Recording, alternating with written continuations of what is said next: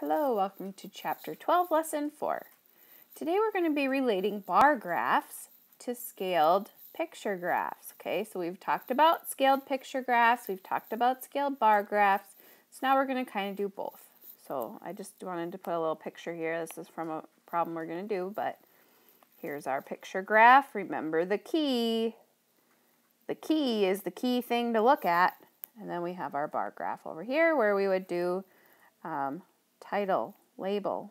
Here we have our title. And then this looks like it's going to be a horizontal bar graph. So we would have some bars going this way. I could figure it out because we have this stuff here, but we're going to do that in a future problem. So let's get started. Ishi counted the number of each type of fish in her fish tank. The scaled picture graph, why is it scaled? Because of the key, displays the data. Write a few sentences that interpret the data, then answer the questions. Okay, there are blank jewel fish. Okay, each one equals 2, 2, 4, 6, 8. So I have 8 jewel fish. Number of catfish is 2. Ishi has blank tetras and blank loaches. Never heard of these. Here we have half a fish, which means if one fish is 2, half of a fish would be 1. So I have 2 and 1 to make 3 tetra and 2, 4 loaches. Altogether, Ishi has blank fish.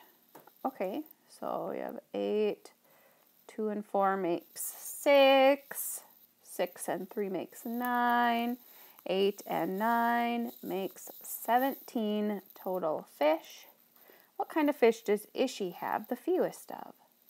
Catfish. So these are all interpreting the data. That's what we're doing here. We're saying, okay, how many of those are there? Okay, how many total fish are there? What kind does she have the fewest? That's catfish. So here are all of our interpreting the data sentences. Ishi has twice as many blank as loaches. So she has 4 loaches. Twice as many as 4 would be 8. And we know that she has 8 jewel fish. So jewel, J-E-W-E-L-F-I-S-H, as loaches. Okay, are there more or less jewel fish than catfish, tetras, and loaches combined?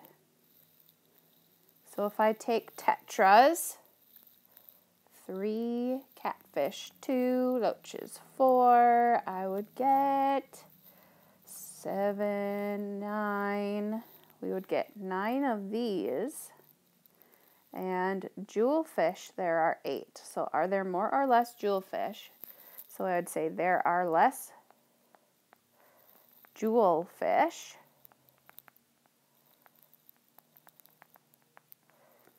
than catfish, tetras, it's kind of a fun name, and loaches combined.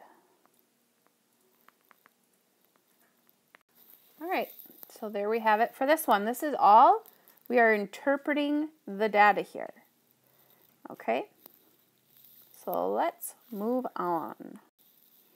Does the data change when it is displayed in a scaled picture graph to when it is displayed in a bar graph? So let's see. Is the data changing? No, it's not changing at all. Our data completely remains the same. It's just how we are choosing to display it. Ishi's fish.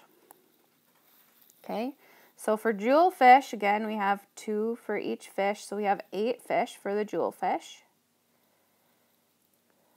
So there's up to 8. Okay, and then the tetra, we have 3. So that's going to be halfway between 2 and 4. Tetra. Catfish is 2. Fish, and loach is 4. Okay, so yeah, I mean, look at this. We've got the same exact data, right? Nothing changes. The scale picture graph represents the data with pictures. The bar graph represents the data with bars. Each scaled picture graph symbol stands for 2 fish. Each bar graph scale interval stands for 2 fish, right? Each bar is worth 2 more. So the data does not change when it is displayed in a scaled bar graph. It's just kind of picking, again, which one you'd prefer. Sometimes we do say like line graphs are for over time, or there's kind of different basic rules for them.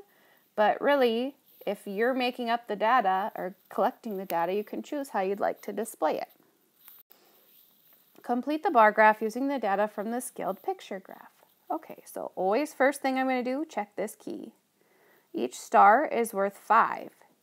Okay, each number on line on the bar graph is worth 5. Okay, that's good. What are these? What numbers worth? Number of stars, right? Number of stars on the homework. So we have stars on the homework. These are the students, and these numbers represent the number of stars.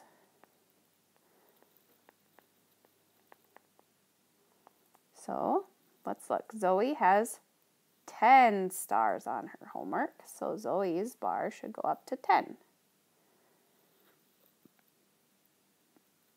Lila's has 5 stars, so Lila's bar is going to go up to 5. Notice they should be about the same width. They need to have a little space between them. And John, look at this, John, 5, 10, 15, 20 stars on John's homework. He must be a hard worker. There we go. Okie dokie. So, there we did. We moved our data from a picture graph to a bar graph. Okay, complete the bar graph using the data from the scale picture graph. Write 1 sentence about the data in the graphs. Okay, each leaf is worth 3 students. So the blue trail has 3 students. It says that their favorite hiking trail. The red trail also has 3 students. Oh, you guys, look at it. I assumed it went up by 3s. Does it go up by 3s? I need to add. Go halfway between 2 and 4 is 3. Look at that. I fell into the trap. I'm glad I caught myself. 3, 6, 9. Okay, yellow trail has 9 kids, halfway between 8 and 10. That chose the yellow trail as their favorite. So 1 sentence about the data.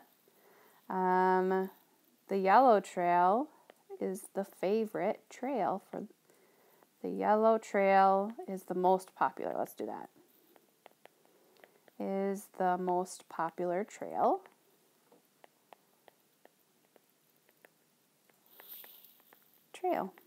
Because the most kids picked that. There's my period. Don't forget your period. Don't forget to start with a capital letter.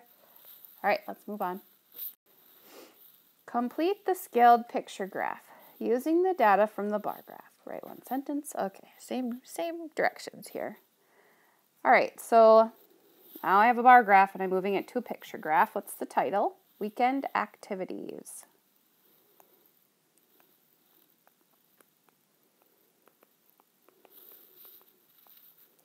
Playground, we have the movies. Probably could just do movie. Not going to be doing that for a while. And playing with friends. Okay, so each, let's do hearts. Just because I'm good at hearts here. Don't want to draw something too elaborate. All right, so how many people chose playground? 10 did. So if each heart is 2 votes, I need to draw 5 hearts. 1, 2, 3, 4, 5. Okay, and 4 people chose movie. If each heart is 2 votes, then I need to do 2 hearts. And 8 chose friends. 2, 4, 6, 8. So notice how I tried making them all about the same size And I kind of tried stacking them on top of each other as best I could so it's easy to look at to compare. So there we have our scaled picture graph.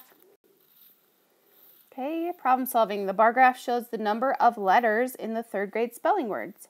Refer to the bar graph for exercises 3 and 4. Here we go. How many letters do most of the spelling words have?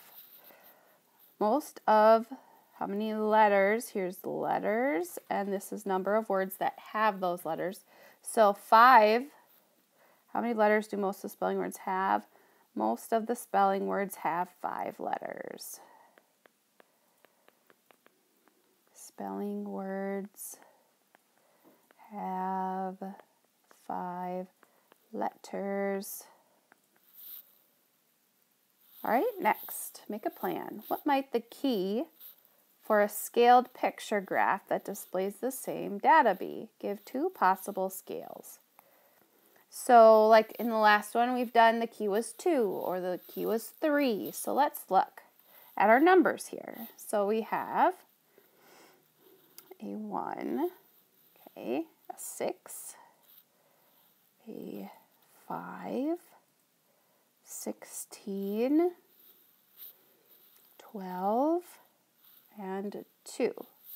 Okay, so if these are all the numbers we're looking at, most of them are even, so 2 would be a good scale, right? Because if it's 2 and then it's an odd number, you just go halfway between. That's easy to find out. So 2 would be a good scale to choose. And then also, let's see. Could we do 3? See, 3 is kind of hard because how would you differentiate between 1 and 2? But I'm thinking that's probably going to be our best choice. You could also do 3.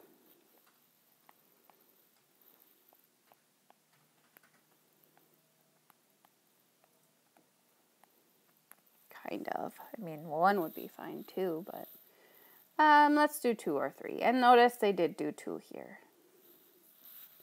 So 2 would probably be your best bet if this is what you were looking at with your data. All right, test practice. Which information is needed to complete the bar graph? So we have our favorite color of t-shirts. We have our colors, blue, red, orange, and green. Can you tell me how many votes they got? How many people voted for blue? How many people voted for red? And why did they choose the color representing red to be orange and the color representing orange to be yellow? That makes no sense. Blue and green match up just fine, but red is orange and orange is yellow? No sense at all. Anyways, we don't know how many people voted, right? Look at, we're missing the number scale. We're missing the scale along that side that says, okay, this is for 3 people. This is for 8 people, you know, whatever it is. So we don't have the scale of the graph. We're missing that, right? We have a title. We have the color of shirts, color with the least shirts. We've got all that information. We just don't have our scale, which is the numbers that go along the side. All right, that's all I have for you today. Thanks for watching. See you later.